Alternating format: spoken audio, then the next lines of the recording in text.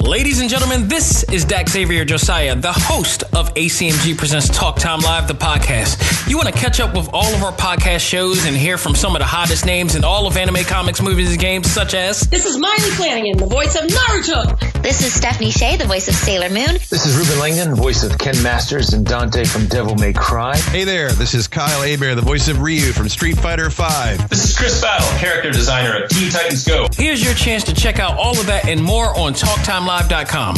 TalkTimeLive.com provides all of our A.C.M.G. content with new and previous episodes, exclusive interviews, articles, and much more. Visit TalkTimeLive.com and let us help you learn to let go, live life, and love all things A.C.M.G. Talk Time Live. This is Amanda Celine Miller, the voice of Boruto and Sailor Jupiter, and you are listening to A.C.M.G. Presents Talk Time Live. It's time for your Talk Time Live exclusive.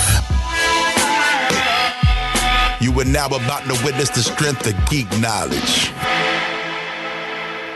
Ladies and gentlemen, on the show with me right now, this is a very special edition of Talk Time Live exclusive. As you know, for the Philadelphia, Delaware, and Jersey area, it's getting closer to the time for the biggest event of the summer for the city of Philadelphia, that is, in the Delaware Valley area. And that is Keystone Comic-Con. They are back and they are coming with a vengeance. Trust me when I tell you this. I am here with the events director from REEDPOP for Keystone Comic-Con, and that is M.K. Goodwin. We're going to talk about everything that is going on with this event and much more. M.K., good morning. Happy Friday Eve, and how is everything going over there? It's going great. Thanks so much for taking the time to talk to us. We're excited about this year's event. Oh, and as to you, I mean, we got a lot to talk about, and you guys... We do. broke some insanely big news, which is why I'm glad we're doing this now. Yeah.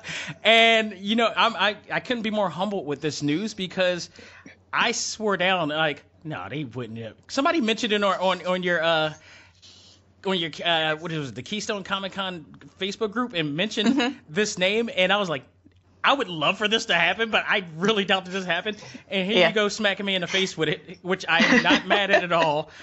This is a great thing to be smacked with, and you guys, you did it. You made my city happy. I'd like to thank you for getting none other than Tom Holland, the Amazing Spider-Man, here in Philadelphia.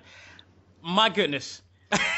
Yeah, no, we are so excited to be able to have Tom Holland and bring him into the city of Philadelphia and all the fans that are so excited to meet him. I can't imagine someone, you know, more popular out of the MCU at this point that people are really, really excited to meet. I saw Far From Home a couple weeks ago, and it really affected me. And my husband, you know, he asks me often, he's just like, what are you, made of stone? Like, I don't have feelings, and this movie made me feel. So I am beyond excited that he's coming out, and I'm really excited that I can actually share that excitement with the thousands of people that are going to come see him too. I tell you what, as a legit Spider-Man fan, the news of this coming out, and I was already excited just being a part of this and being, you know, getting ready to kick off this event with you guys. That news gave me a second tank of excitement like you wouldn't believe. And I am, whatever nervousness or whatever I had going into this thing, it just completely went away. Just the idea that he's coming and just to be a part of this event, it was just like, oh, this party is going to be lit.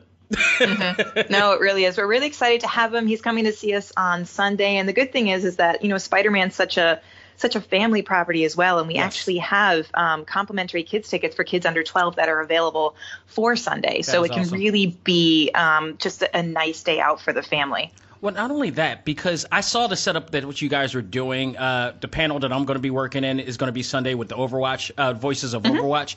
Other panels, the Game of Thrones panel is going to be there. It's really big panels. Nolan North and Troy Baker's panel is going to be there. I love those guys. And then Tom Holland panel is going to be there. This, honestly, and I've been going to cons in Philadelphia and actually in the West Coast too for years. And I got to tell you, Sunday has never been celebrated this good for a comic convention. I have yet to be, don't hurt me, but I've yet to be in New York Comic Con yet. But I have never seen a Sunday where it was this late. Because Sundays are normally the calm after the storm hits and everything. It's like the relapse. No, you guys are like hitting us hard. It's just like this is going to be a big day for panel goers and everything. So I love the layout that you guys have done with this. Yeah, no, it's just, I mean, sometimes things just fall into place the way that they do. And just with Tom Holland's schedule as a currently working actor, you know, he can only join us on Sunday, unfortunately. We'd love to have him for 3 days, of course. You know what? But we have a great, oh, sorry, go ahead. You know, honestly, I've said this quite a few times in and outside this show, that all you guys needed was one Marvel, Marvel actor, or actor for that matter, whether it's female or male. And that it doesn't matter. I don't think it really matters. If it's just for one day, it's a great event. I mean, it would be great to have them in 3 days, but I can speak for many, not all, but many, that I am grateful for having them for one day to be a part of this event. I mean, trust me, because I know the behind the scenes. It takes a lot to get certain people here and there, and you know, to stick to a schedule and stuff. So the fact is, you know, kudos to all of you guys who put that together. Yeah, we really appreciate that. It definitely is a lot of work. Obviously, those actors from the MCU are incredibly busy and are highly coveted. And we are just very, very thankful that we can finally bring an Avenger to Keystone Comic-Con.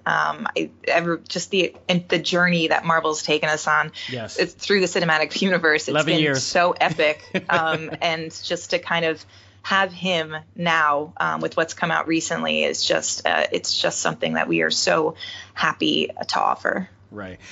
Is it possible to ask whether or how long was this in the works for, or like was this he had an opening, you guys went for it, you know, type of thing? How did this go about?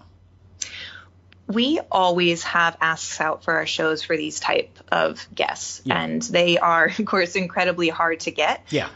But we essentially leave the door open as much as we can, because we always want this type of content at our shows. It's something that almost everybody loves on all of our surveys, and every time we ask fans on social media, who do you want to see? MCU. It's always at the top. It's just something that everyone loves, everyone relates to, everyone gets emotional about, and it's something that we always want to bring. So definitely a long time in the making, but completely and utterly worth it. Again, kudos to you guys. Listeners, you really don't have any clue unless you work in this type of field as to how much work goes into promotion and everything that goes on. It's fun, but it's hard work. And I say it all the time. You got to work hard to have fun. And these people work so hard to do what they do. And for them to give us this level, I mean, this is like, if you don't get any bigger than this, it's at RDJ, to be honest. This was huge. And I'm like, thank you all for making this happen. So you're very welcome. And the payoff for us, obviously, just seeing how many excited people are just out there and how many we're actually going to see face to face over the 3 days for all of the guests that are coming to Keystone Comic-Con. That is really one of the things that makes our jobs and the hard work that we do so worth it. It's just my job and my teammates' jobs is basically to make people happy, and that's something that we love and feel is so special. Absolutely. I mean, just the combined amount of guests that you have, it brings such a value that we've been looking for quite some time. You know, we tried to hit all the fandoms this year. I think we did. And I think we did a pretty good job. We've got a ton of Star Trek guests coming in. We've got a Weasley family reunion for any Harry Potter fans. We've got the twins and Ginny, who is played by Bonnie Wright, coming. We have the Star Wars Rebels voice cast. We have Christian Narn coming in from Game of Thrones. John Carpenter is coming. We have Overwatch coming in, Retro Replay. Like there is a lot coming on. There's something for everybody, and we're so excited to offer that to the fans. I feel like when people get to this, and especially if they've never been there last year, I honestly, which I have, of course, as you guys know, I've been here last year. I was able to see what you guys have done, and I think they're in for a really great treat and a lot. I would say it's going to be a great party for the next 3 days. It's going to be so something awesome. that Joe Jonas and his wives and their wives can appreciate for multiple celebrations. But as far as last year, did you work with the team last year as well? So it's interesting. I actually was not. I had a very, very unique view of the show last year, and I actually think it's something really special. So I had a baby last year in June. Yep. So I was out of the office on maternity leave while the show was really, really coming together in those last few months. So I didn't officially work on the show at that point either. I was working on other REEDPOP shows. Right. But I still worked the event, and I came in, and the vibe was absolutely amazing. The fans of Philadelphia were absolutely amazing. I've never met such awesome, kind, fun people. Like sometimes working shows can be hard and tiring, but I felt energized. I had so much fun with these people, and I just can't wait to do it again this year. Absolutely, and I think that's the thing, and that's the ideology of the subculture of what we love, is that once we're there, we're just there to have a great time. We're there, to experience things, to meet new people, to enjoy the festivities and all. And it's just, I guarantee you, like, I see a definite exponential rise of fandom this year when it comes to that as well. Now let's talk about, we talked about a few things, but what can we really expect this year as far as, the special guests? We talked about that a bit. The panels, let's talk about that for a bit. So I don't want to go with mine first, but hell, let's go to it. I will be hosting, thanks to you guys, I will be hosting the Voices of Overwatch with Jennifer Hale, with Charlotte Chung, and a guy that I actually been waiting to talk to for quite some time, and that's Fred Tatasciore, who I've seen in the West Coast for many times during the Marvel panels. All of them are extremely talented. What came to the idea of doing this panel exactly? Did it have anything to do with our new stadium that we're going to be creating this year?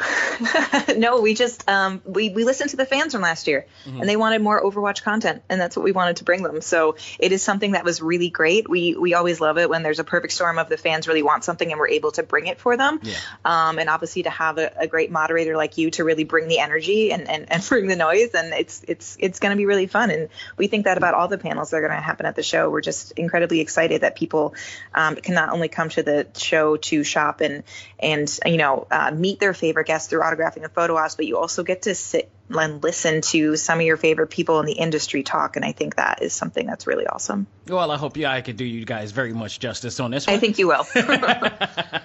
But also we have some other ones. This is not the only panel I will be hosting. I will also be hosting the Art of Street Fighter with, actually, funny thing, to another person that I've seen in the West Coast. I'm surprised that both of these people are coming down to the East Coast, and I'm very happy. Long Vo and the Chamba, a.k.a. Jeffrey Cruz, who also are from Udon Entertainment. If you're a gamer, you know these guys. These guys are tremendous artists and have drawn some of the best video games that you've ever played in Capcom. So I'm very happy to, have fun with it. How did that come about? Because, I feel like that was kind of random, but that was like happy random. No, it's actually, it was actually very intentional. We have a great content creator. People last year loved the gaming zone. So we are actually expanding the gaming zone this year. We're making it bigger, better, tabletop, console, lots of fan groups coming in. There's going to be a massive amount of gaming, and so we wanted to purposely supplement that with content like that for the fans that are coming in and really give them that full weekend experience of things that they love. Awesome. So here's another thing too, because I've like I said, I've been to many cons throughout different parts of this country. Are we still expecting to get the app soon? Yeah. Yep. The app's coming out very, very soon. We're just dotting our I's and crossing our T's on it, but it's one of the most important things, I think. It really is. That you can have to plan your event, and planning your event is definitely the number one thing that you want to do to make sure that you're maximizing your time at the show, because there is so much going on. Yeah. You want to make sure you're prepared to be where you want to be when you want to be there. And I love about this what you guys have done. The badges, the apps. It really feels like New York Comic-Con / SDCC level.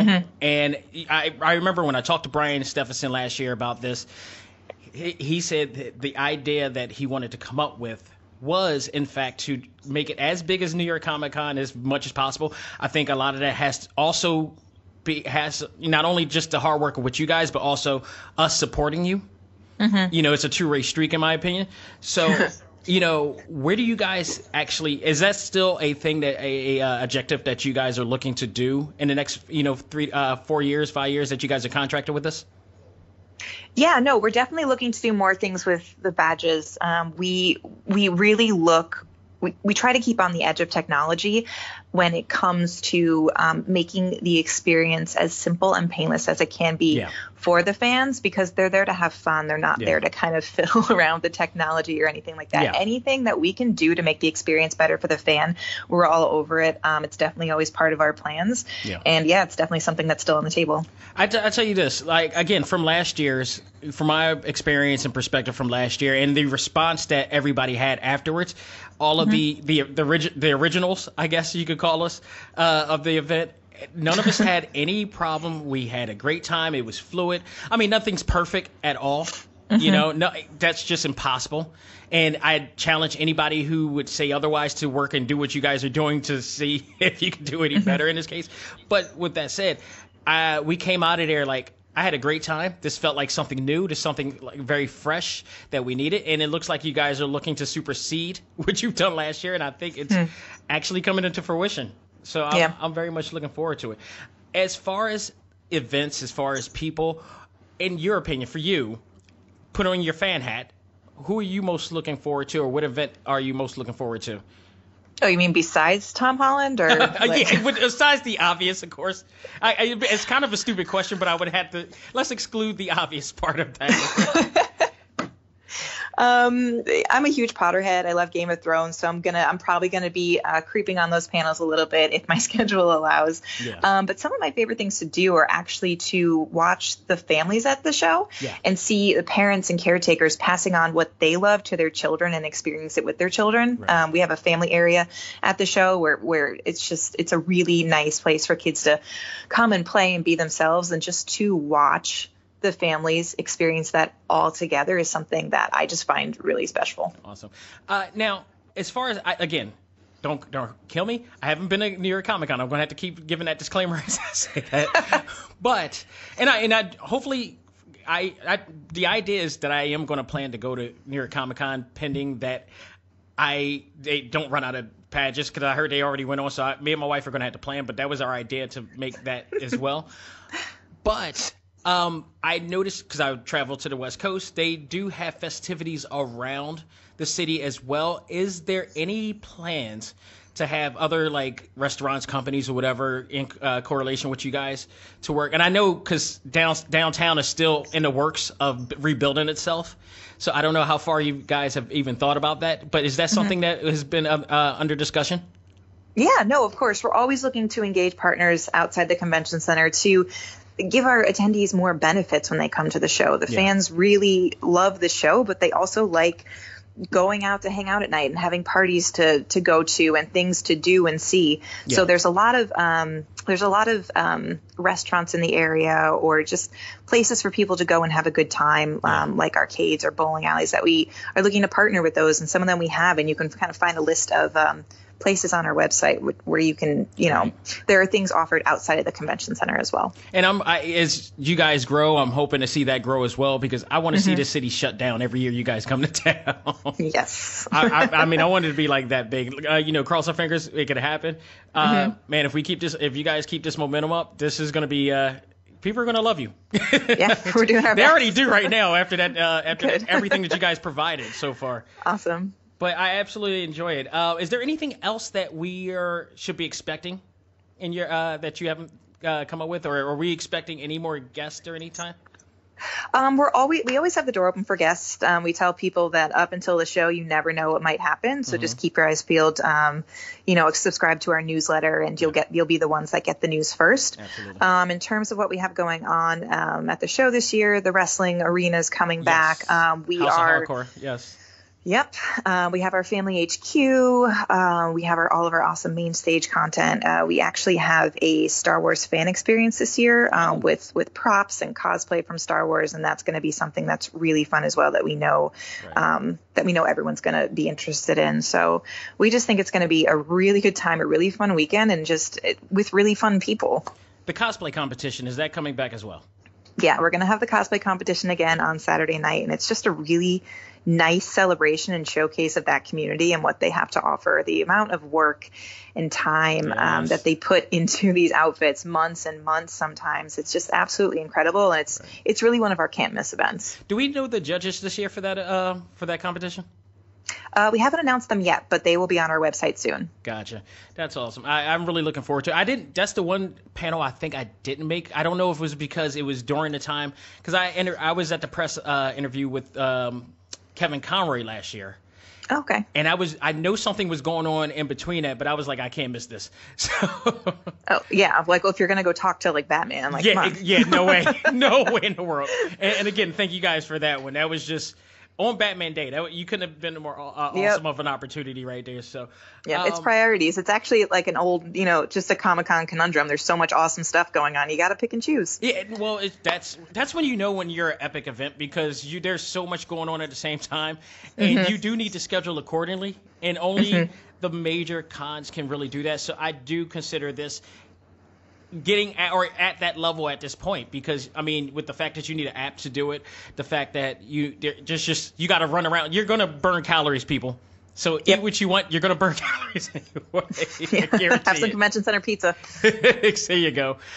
Reading Terminal is gonna love you guys, by the way, as well. Yep, definitely. So, I believe that is it. Is there anything else that we need to know or cover it other than just come?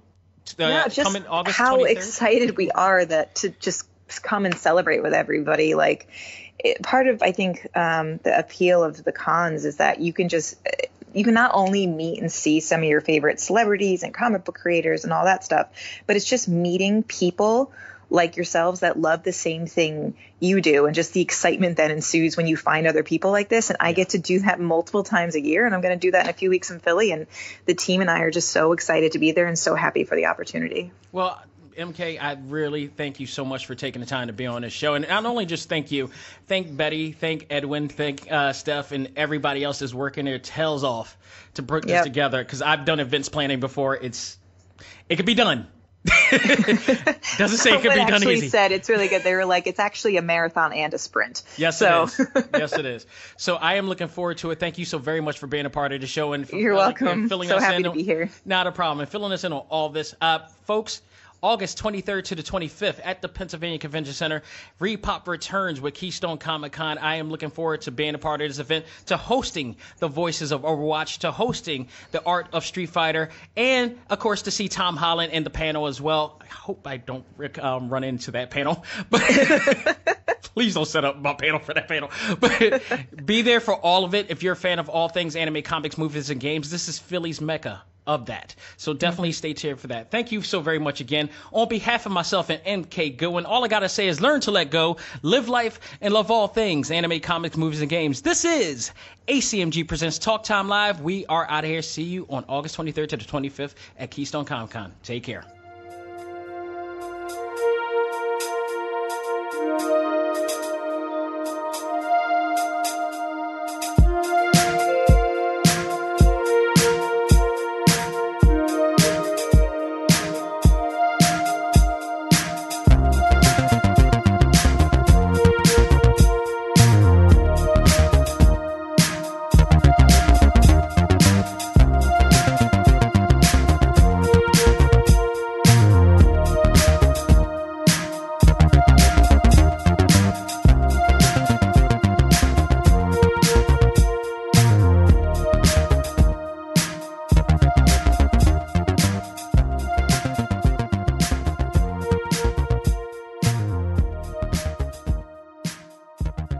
This episode of A.C.M.G. Presents Talk Time Live is brought to you in part by Viewfinder's Identity Search and Design. Your choice for web design, graphic design, and all multimedia development needs. Visit VFISAD.com and let us bring your vision to reality.